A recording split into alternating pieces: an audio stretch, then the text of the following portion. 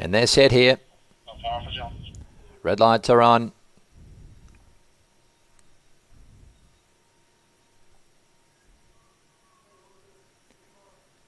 And they're off. Red card straight to the lead. Red card cruising into the bridle and is 1 length in front of Black Iris in the early stages of this heat. And Surrenders just trails that pair, sitting back last in the field of 3. So Red card comes up towards the home turn. 425 metres left to go. It's Red card held together. Black Iris now moving within a neck on the outside, just getting the head up under restraint. And trailing those was Surrenders. Down the running they come, and Red card is the leader. It's Red card on the inside, 200 metres to go.